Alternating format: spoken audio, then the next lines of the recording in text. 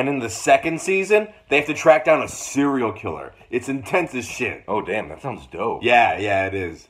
So, what anime have you been watching lately? Oh yeah, I'm watching a show called Chihaya Furu. Yeah? So it's about these high schoolers, and they play this game called Karuta. It's a Japanese card game. Uh-huh. So let me explain Karuta. It's a game with these playing cards, and they have poems on them. Well, they're actually 100 poems.